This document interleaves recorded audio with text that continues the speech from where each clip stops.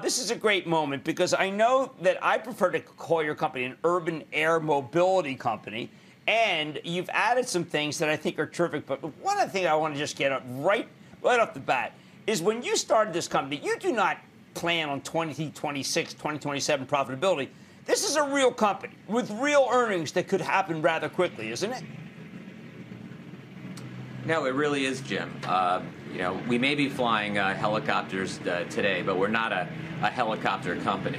And we're building the entire ecosystem for urban air mobility today, from the terminals that you actually go into to get on your flight, where we do security, health and safety, and baggage assessment, to a technology stack that goes from consumer to cockpit, our marketing, our routes, our branding, and all of our customers as well. And we're doing that in the U.S., we're doing that now in Canada, and we're also doing it for moving human organs for transplant with our partner hospitals. And we're doing that both building this organically and by acquisition.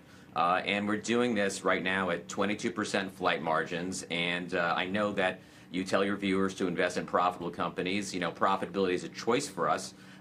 We can do that with our mature routes, but we're choosing to grow. And over the past quarter, we had about a little bit over $1 million adjusted EBITDA loss. So, profitability in terms of our core business really is at hand. Well, Rob, I think it's important for people to understand, and a lot of people at one point think, oh, it's a Hampton service, whatever. And I have used Blade and been a good customer.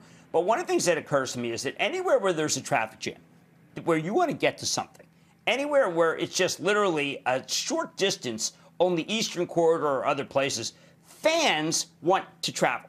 But fans know if they miss the first quarter of a game, then they didn't go to the game.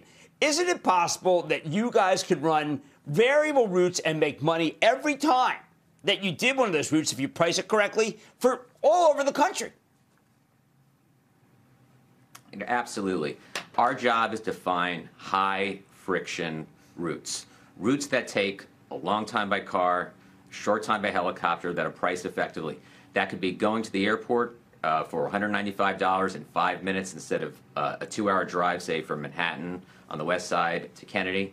It could be flying to UBS Stadium from New York for a game, just like you said, or going to Philadelphia to see your favorite teams. So whenever there's friction, events, airport, city congestion, if we can see that dynamic between reducing friction on the road that you have in terms of time saved and do it on a cost-effective basis, we'll do it. Don't miss a second of Mad Money. Follow @JimCramer on Twitter. Have a question? Tweet Kramer. #MadTweets. Send Jim an email to madmoney@cnbc.com or give us a call at 1-800-743-CNBC. Miss something? Head to madmoney.cnbc.com.